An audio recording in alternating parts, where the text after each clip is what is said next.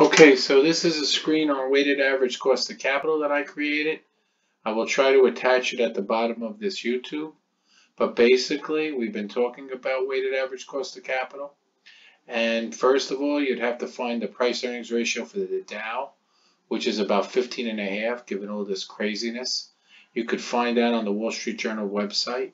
Just search into markets or search for price earnings ratio. They don't change that dramatically unless you have a market like this. I would use around 15.5, and today's date is 4/23, 2020. But basically, the PE for the Dow or the PE for the S&P 500 would give you a general idea of where the market is yielding. So what you do is, that means investors are paying $15.5 for every dollar of earnings. So if you place 1 over 15.5, you're getting about a 6.45% yield, right? I'm paying $15.5 for a dollar of earnings. I'm getting almost a 6.5% yield. Okay, then we'd have to look at the company's average tax rate. So I'm going to use 30% here, which is about average for a big corporation. So what we're really saying is the corporation is going to pay about 30% of its earnings. And the reason why that's important is because interest payments are tax deductible. So if interest payments are tax deductible, we have to account for that in our cost of how we source capital. So afterwards, we're going to look at a debt to equity ratio. Here I'm going to use 50% for debt, and I'm going to use about 50% for equity. Generally speaking, I'm probably being a little more aggressive, and that's a tape for a different day, but it's probably more like 30% debt, 70% equity. I'm going to use a 50-50 split, but always remember, debt is tax deductible, so companies would be more encouraged to use debt. However, debt carries a lot of problems, right? That carries issues. It's like over mortgaging your house. Yes, you get more tax benefits, but on the other hand, you've got to deal with a much higher payment, and that has psychological effects. Maybe makes you you won't take chances, or you wouldn't invest in things because then you have these high debt payments. That's the Modigliani-Miller theorem. But long story short is, even though debt is tax advantaged, and remember, debt, you're not taking on partners, you could leverage your income. We could see in a down market that could be very hard, because leverage cuts both ways. So money we make on the upside could really hurt us on the downside. On the other hand, if debt is used in an intelligent way and you can leverage your investment, you can do much better, right? If I have $1,000 to invest in a stock and it goes up 10%, I made a 10% return. If I take that $1,000 and I leverage it 2-for-1, which is the margin requirements, well, then I would make almost 20% after I take out my interest cost, because I bought twice as much stock. But remember, on the way down, you lose twice as fast. So that's, again, a video for another day, but leverage cuts both ways. And we're seeing that a lot of real estate investors and people who invested in oil or in the markets are getting hit hard now because they do a lot of leverage. All right, the yield on the 10-year debt, I'm going to use about 2% now, because that's what the yield is. Well, actually, the yield is like unheard of levels. It's like 0.5%, but I'm going to use 2% for more normalized times. But the 10-year bond, the 10-year government bond, is the safest and what we consider the risk-free rate. It's the risk-free rate on all bonds. So the 10-year bond trades at about 0.5% now because of these unusual times, but for a long time, it's trading at about 2%. And that means the government is sourcing capital at 2%. And they're the safest investor, given our military power, our constitution, our system of jurisprudence, and the fact that the dollar is the reserve currency of the world. All of these things add up to create the most safe investment on an inflation-adjusted basis. So people from all over the world feel that if they put their money in the US dollar, and if you've ever traveled, you would understand that dollars are accepted just about anywhere, that the yield on the 10-year debt is going to be the safest yield. So that's our risk-free rate. And we're going to employ the capital asset pricing model here, which I've gone over in other videos. So if you need to understand that, go back and watch the capital asset pricing model video, and that would help you understand this. So the beta, and that I have 3 videos in either the Statistics Academy or in the Finance Academy. We know that the beta is the regression between the company stock and the general market. I've done 3 videos on that.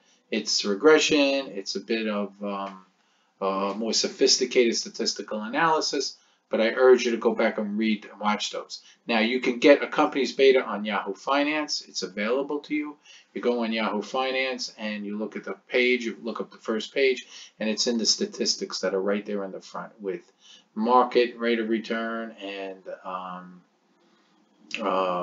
capital, the value of the company, the dividend. You'll also see the company's beta, which is how your company is moving versus another company. Now here I use the 1.36 beta, which means that this particular company, when the market's up 1%, we would expect this company to be up 1.36%. And when the market's down 1%, we would expect this company to be down 1.36%. So the risk-free rate is going to be, okay, the risk-free rate is going to be 2%. And I'm sorry, I'm going to make a little bit of a correction here. The yield on, so the risk-free rate is what I described before as the government rate. The yield on 10-year debt for this particular company, we're going to say it's 10%. So I'm going to put the 10% there. And this is the risk-free rate. I'm sorry, so I kind of confused that for a minute. This is the yield on the company's 10-year debt, and this is the risk-free rate. This would be the government borrowing rate. So the government borrows at 2%, your company is borrowing at 10%. So when we put that into the capital asset pricing model, which is the risk-free rate plus the beta multiplied by the PE for the Dow, or the yield for the Dow, minus the risk-free rate, you're going to come out with a cost of equity of about 8.774%. You could do the math on your own. You could use this calculator.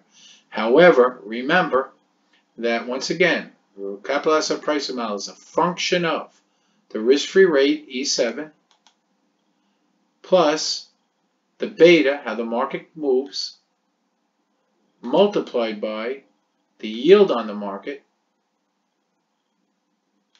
right?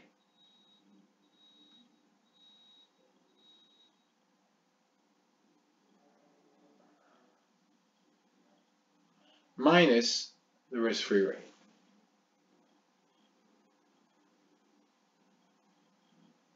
Okay, so B5 would be the yield on the market. E6 would be the beta.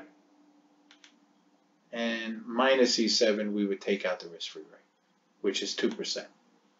So we know that in our particular situation, this is going to be 50% of our cost of capital because we've raised 50% from shareholders. The other 50% we took debt on. So how do we calculate the debt? We take the cost of our 10-year debt, 10%, which is E5, times the reciprocal of the tax rate. Because remember, when you deduct interest, you're getting to deduct that from your earnings. So you're not going to pay taxes. You're going to reduce your earnings by the amount of debt you take on. So if you're paying 30% taxes, effectively your debt is shielding 30% of your income. So your true cost at that point becomes 70% of the debt cost. So that's why I would use, or we do use, the cost of your debt, 10%, times 1 minus 30%, or 10,000 times 7%, which would be 10% times 7 times 70%, which is 7%.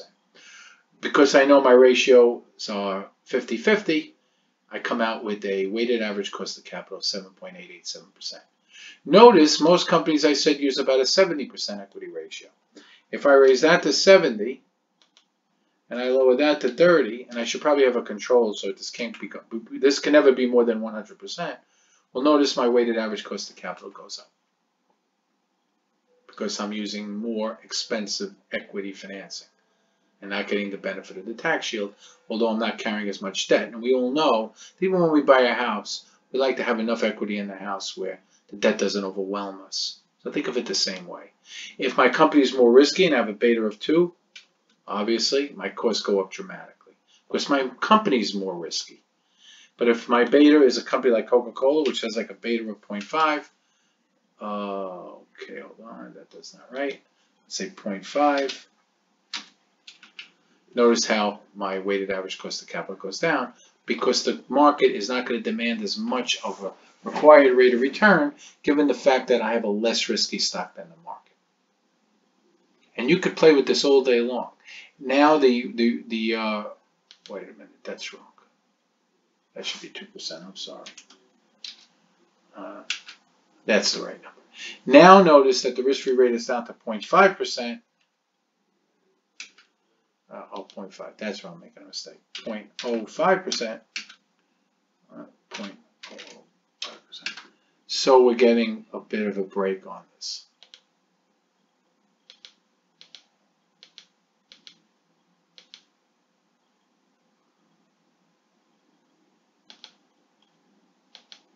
And there you go. So you could continue to adjust all of these.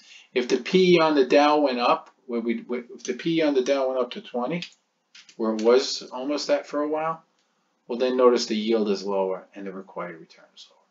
If the yields keep coming down, say to 11, well then the markets are demanding higher because they're not paying as much, right? If the market is only paying 11, then the yield on the average stock is now 9%. Right now the markets are paying around 16. So you start to see these different relationships, which I will do other videos, but it gives you a good idea for how to not just look at weighted average cost of capital, but to look at the cost of taxes and PEs, okay?